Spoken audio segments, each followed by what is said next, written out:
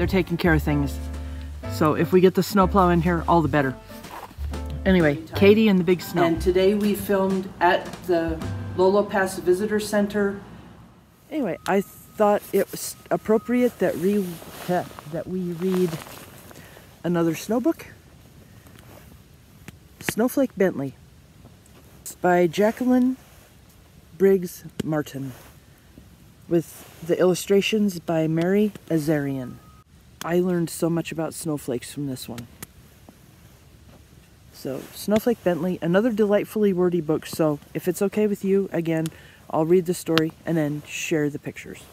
So, we start with Snowflake Bentley. Alrighty. In the days when farmers worked with ox and sled and cut the dark with lantern light, there lived a boy who loved snow more than anything else in the world.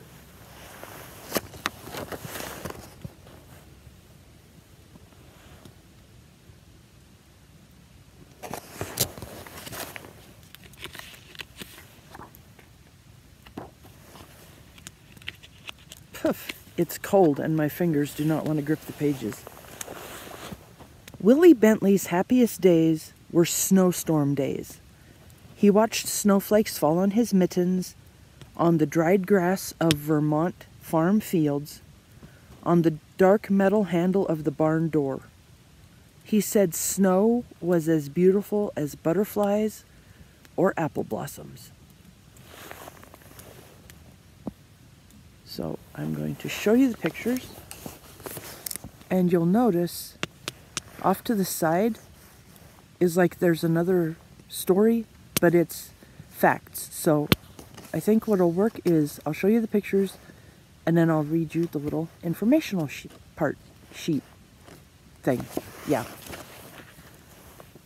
Wilson Bentley was born February 9th, 1865 on a farm in Jericho, Vermont, between Lake Champlain and Mount Mansfield in the heart of the snow belt, where the annual snowfall is about 120 inches. Holy buckets, that's a lot of snow. We'll do the math when I go back inside. No.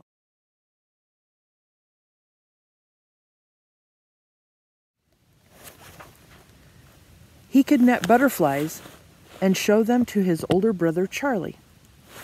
He could pick apple blossoms and take them to his mother.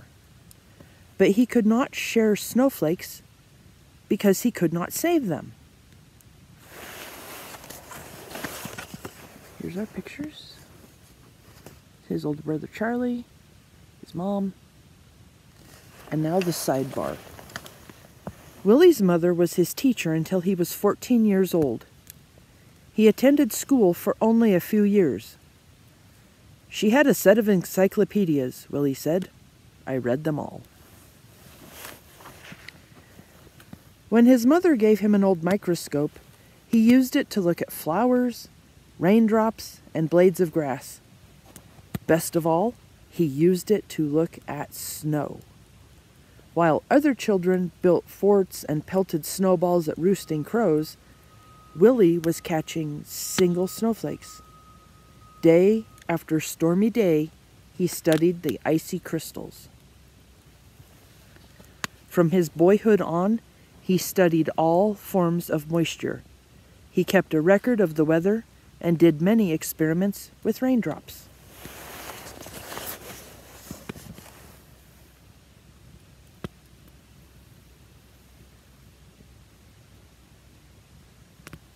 And I'm going to take a quick break because my fingers are freezing and I'm going to warm them up by the fire. I'll be right back.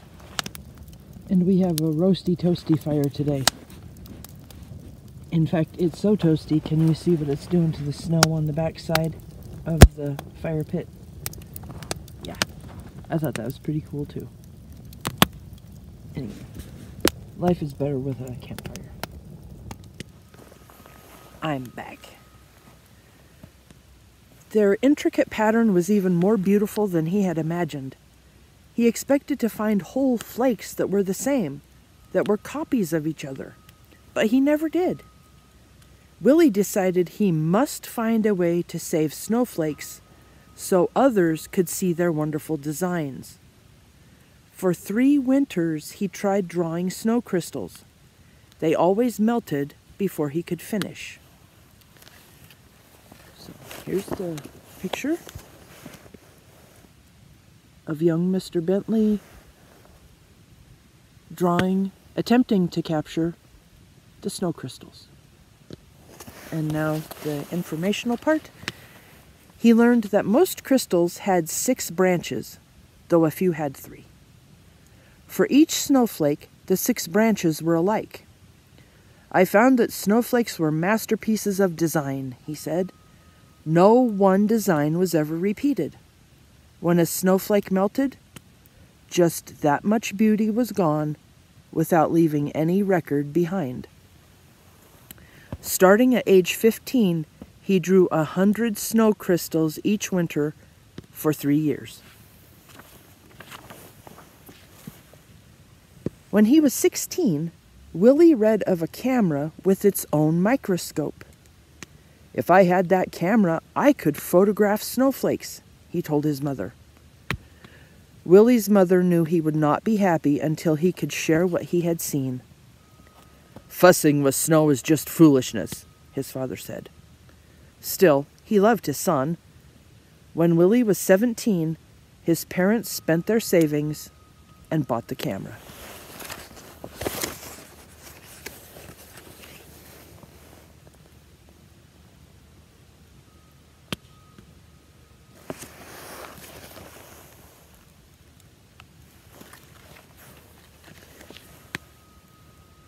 The camera made images on large glass negatives. Its microscope could magnify a tiny crystal from 64 to 3,600 times its actual size. It was taller than a newborn calf and cost as much as his father's herd of 10 cows. Willie was sure it was the best of all cameras.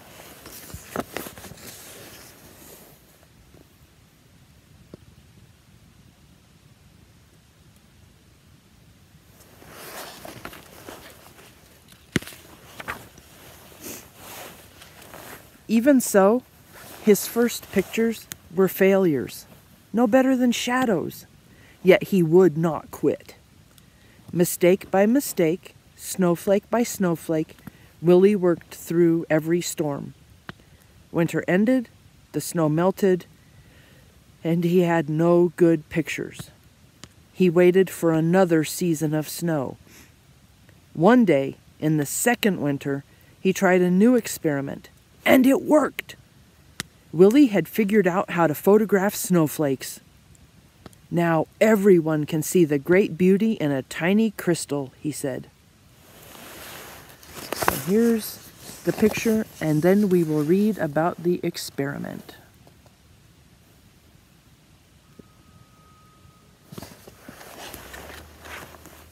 Willie's experiment.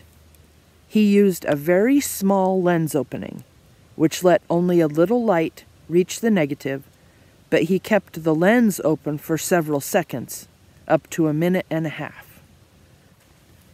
He learned, too, that he could make the snow crystals show up more clearly by using a sharp knife to cut away all the dark parts of the negative around the crystals.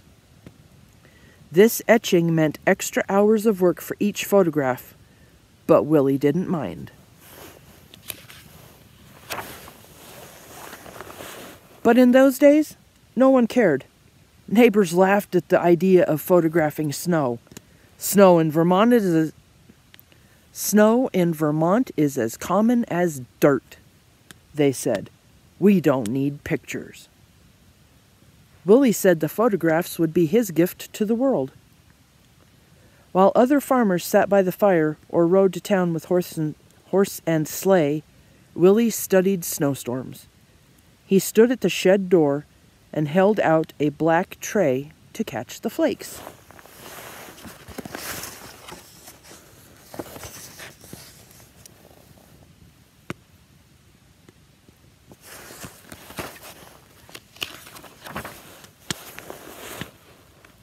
When he found only jumbled, broken crystals, he brushed the tray clean with a turkey feather and held it out again.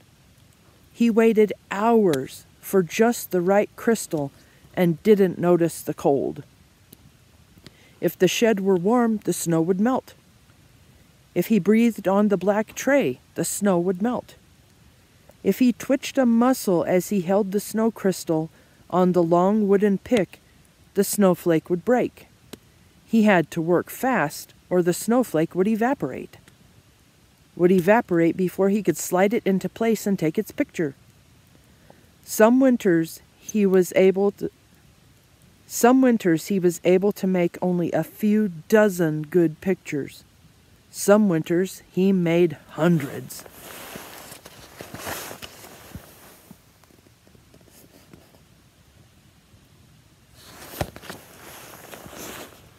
He learned that each snowflake begins as a speck, much too tiny to be seen. Little bits, molecules, of water attached to the speck to form its branches. As the crystal grows, the branches come together and trap small quantities of air. Many things affect the way these crystal branches grow. A little more cold, a bit less wind, or a bit more moisture will mean different shaped branches. Willie said that was why, in all his pictures, he never found two snowflakes alike. The best snowstorm of his life occurred on Valentine's Day in 1928. He made over 100 photographs during the 2-day storm. He called the storm a gift from King Winter. See, I learned all kinds of stuff from this story. Willie so loved the beauty of nature, he took pictures in all seasons. In the summer, his nieces and nephews rubbed coat hangers with sticky pitch from spruce trees. Then Willie could use them to pick up spider webs jeweled with water drops and take their pictures. On fall nights, he would gently tie a grasshopper to a flower so he could find it in the morning and photograph the dew-covered insect. So this is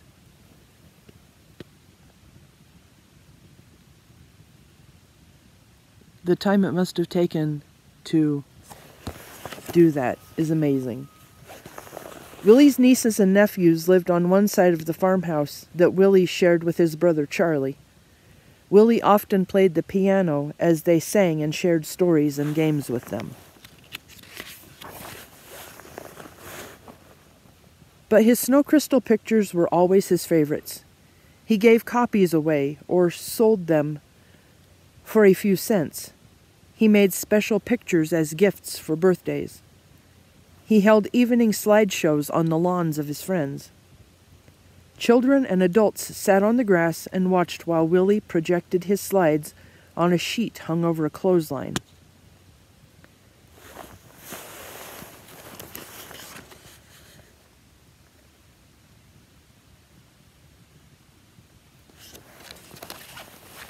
Many colleges and universities bought lantern slide copies of his photographs and added to their collections each year.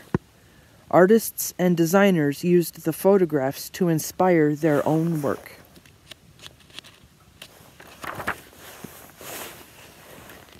He wrote about snow and published his pictures in magazines.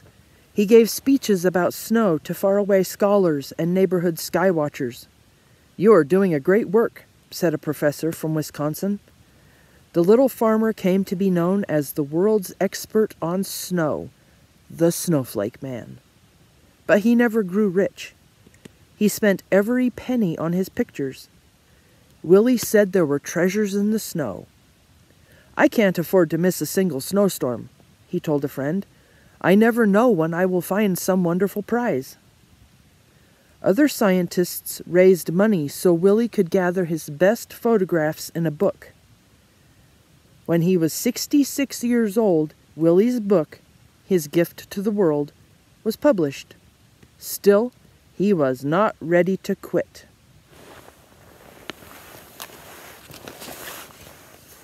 So there's a picture of his book called Snow Crystals. Even today, those who want to learn about snow crystals begin with Wilson Bentley's book, Snow Crystals. And I have a copy of it on the shelf back at the apartment. I will show you when we go back in and warm up our fingers. By 1926, he had spent $15,000 on his work and received $4,000 from the sale of photographs and slides. Less than a month after turning the first page on his book, Willie walked 6 miles home in a blizzard to make more pictures. He became ill with pneumonia after that walk and died 2 weeks later.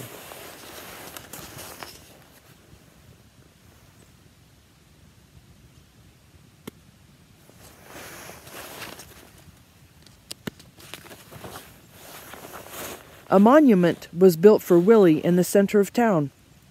The girls and boys who had been his neighbors grew up and told their sons and daughters the story of the man who loved snow.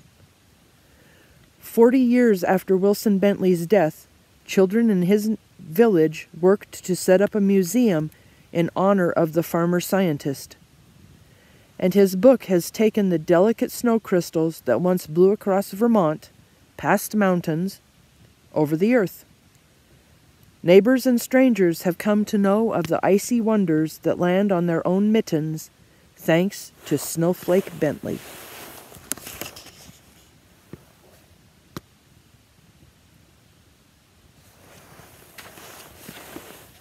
The plaque on the monument says, Snowflake Bentley, Jericho's world-famous snowflake authority. For 50 years, Wilson A. Bentley, a simple farmer, developed his technique of microphotography to reveal to the world the grandeur and mystery of the snowflake, its universal hexagonal shape, and its infinite number of lovely designs. Turns out what I pronounced hexagonal is actually hexagonal. And then we have a picture of Mr. Bentley with the camera and microscope setup that enabled him to take such beautiful pictures.